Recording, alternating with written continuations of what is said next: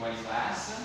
Good morning, sir. It's nice to see you today. Thank you.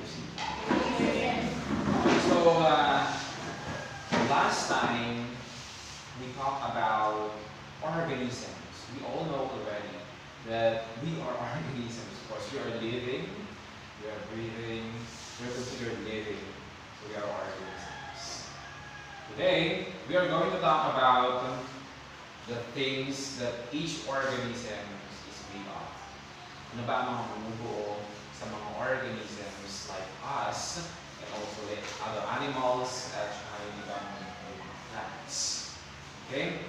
So it falls under the topic what we call as the levels of biological organization. Why it is called level?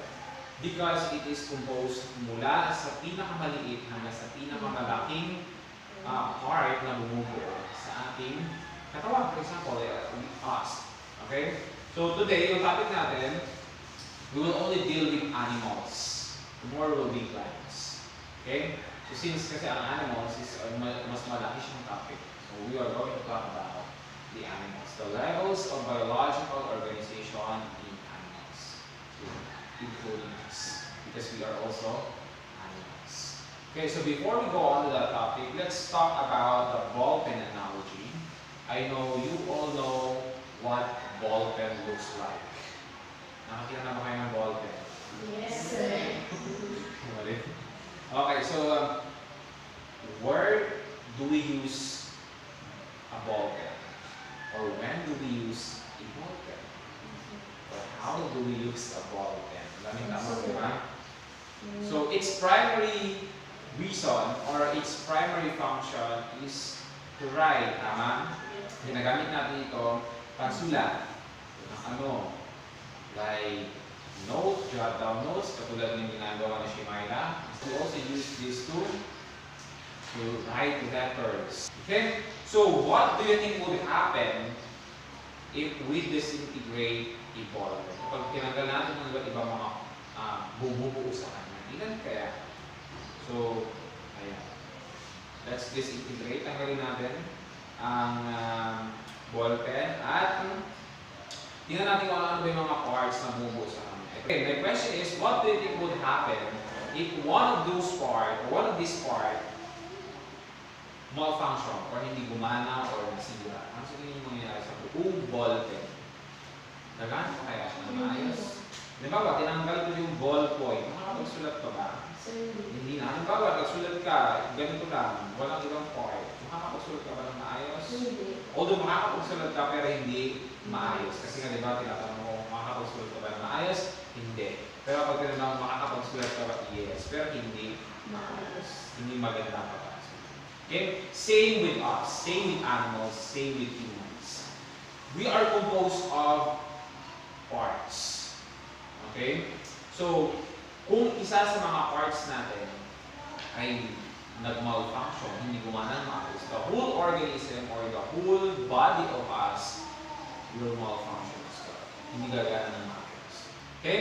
So, let's start with the one, or the smallest one, pinakamaliit. Okay? We have cell. Are we all familiar with cell?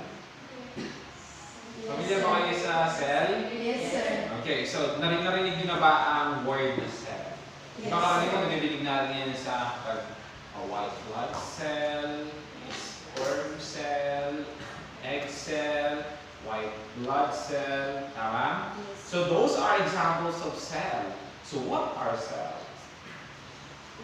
Pakipasa mo nga, Shimaila. Cell is the most basic unit of structure. Okay, so cell, thank you. So cell is the most basic unit of structure, or simply the basic unit of life. We are composed of different cells. Okay, we have white blood cell, we have red blood cell, we have sperm cell for boys, and we have egg cell for girls. We have bone cells, skin cells, we have heart cells, we have muscle cells, yung mga reproductive cells natin, we have brain cells. So those are cells that the humans are composed of.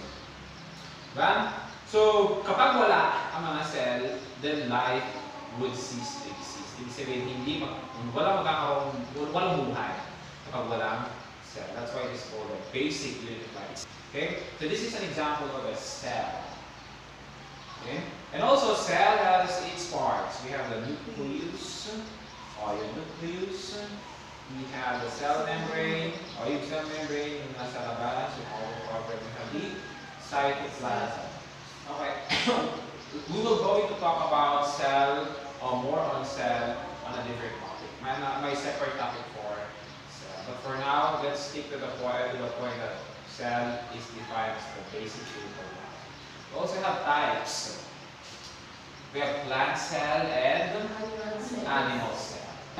Example of a cell is the red blood cell. Are we familiar with red blood cell? It carries the oxygen and nutrients na kailangan ng ating. Okay, so nakakita na ba kayo ng cell? Of course, hindi pa kasi wala tayong microscope, di ba?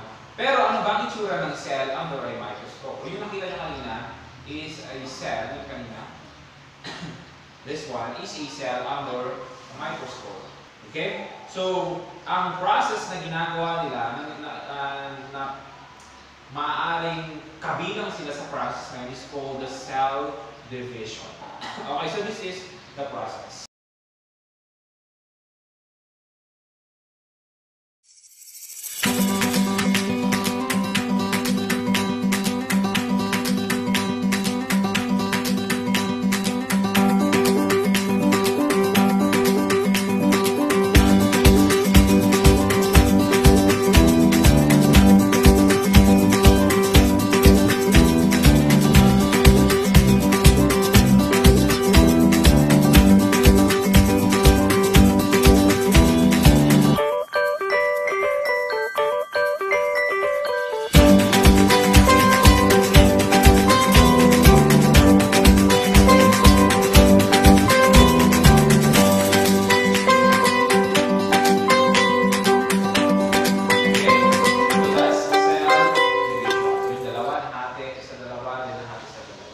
Kailangan kasi natin yan para mapalitan yung mga nawala natin cells every time. Okay? Next, we have tissues. So we're done with cells. Are we clear about that? Tapos tayo, wala tayong walang tanong. Okay, next we have tissues. Are we familiar with tissues? It's not the tissue that we think na ginagamit sa banyo, o kaya kapag kumakain, o kaya kapag sinisinga, o kaya kapag alam nyo na. Okay? So, it's not a tissue. Yung tissue kasi alam natin ay yung papel. But in biology, it has a different meaning. Tissues are composed of, or examples of tissues, we have epithelial tissue, muscle tissue, we have connective tissue, we have nerve tissue. Okay? So what are tissues? So tissues are a group of cells that are arranged and grouped together to perform a specific function. So kapag ang mga cells naging dalawa, tatlo, naging grupo sila, they become tissue. Of course, kailangan pare-pareho. Kaya ang may tinatawag ay muscle tissue. They are composed of muscle cells. Nerve tissue is composed of nerve cells. Okay? And we have epithelial tissue. Pamilya ba kayo epithelial tissue? It's the skin tissue.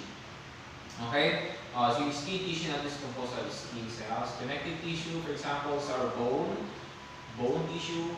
So, our bone is composed of bone cells also. Okay? Kailangan pare-pareho. Hindi po pwedeng ang bone cell ay makipag-drive kay nerve cell. Walang ganon. Okay? Next, going up, higher. Okay, organs. Are we familiar with that organ? What is that organ? Heart. Okay? It's the heart. And what about that one? It's brain. And what about that one?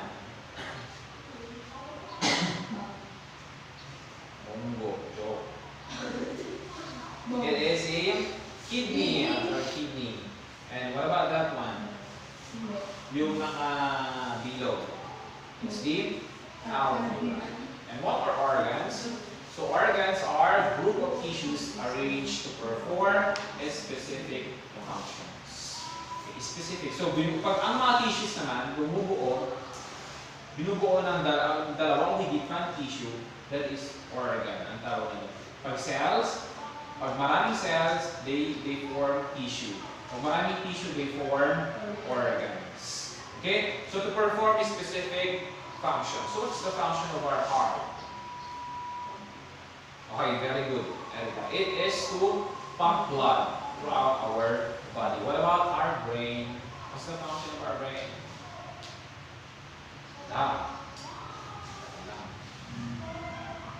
What's the function of our brain? It is the control center of our body. So all the activities of our body is controlled by our brain. Okay? So what are the other organs that you know? We have the nose, ears, lips, eyes, no, the skin, yes. What's the largest organ of our body, by the way? Largest. It is the skin. It's the largest organ of our body. Okay, let's go higher through organ systems. Okay, of course, organ systems, examples, we have a muscular system. What about that one?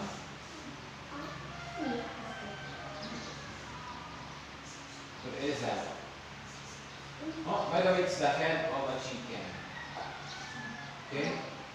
The head of a chicken, and that system is called the nervous system. What about that one?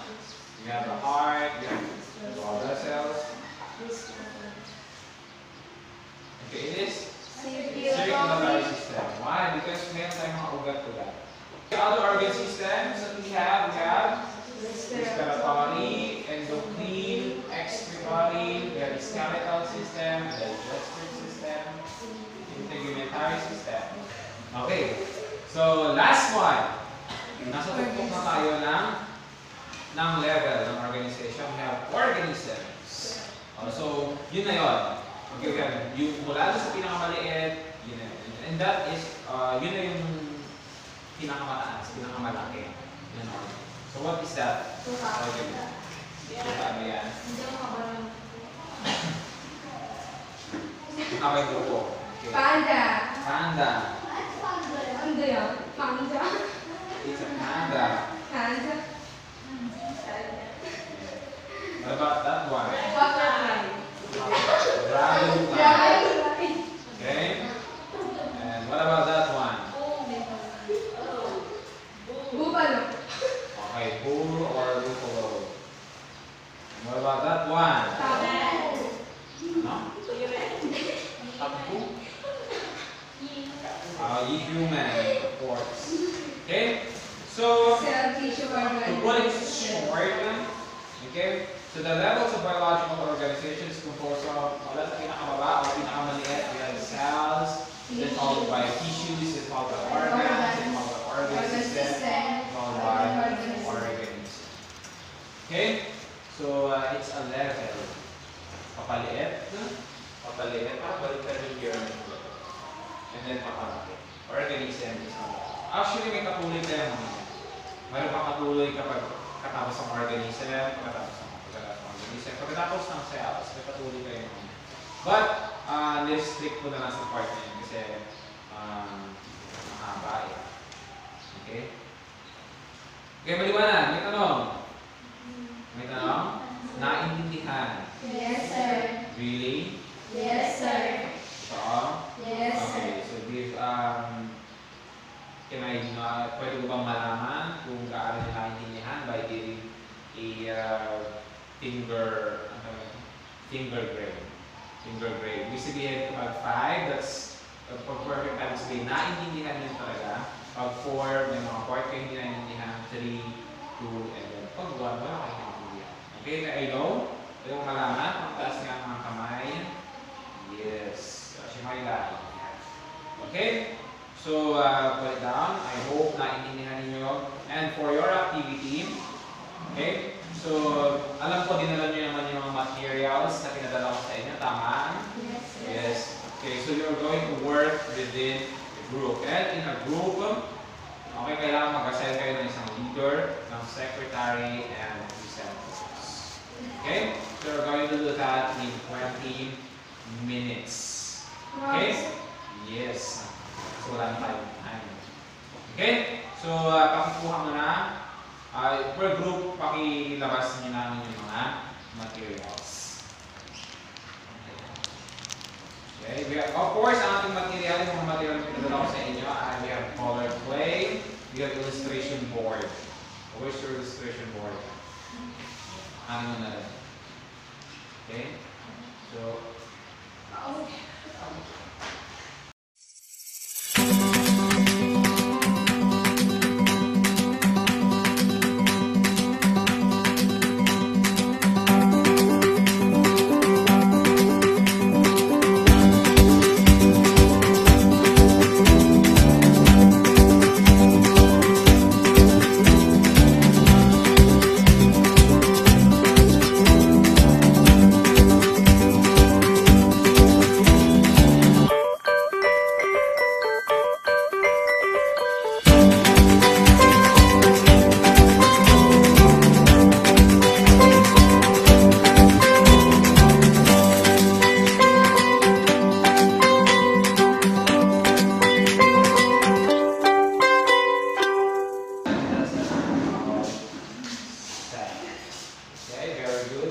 so let's give them a round of applause. Clap. Very good. We will now take our seat. So that's all for our lesson for today. I hope may friend kayo natutunan and sana yung mga natutunan nyo ay i-apply sa totoong. Okay? Wala nang tanong? None, sir. Kung wala nang tanong, that's all for today. Goodbye, guys. Bye, sir. Thank you for teaching us today. Goodbye. Bye-bye.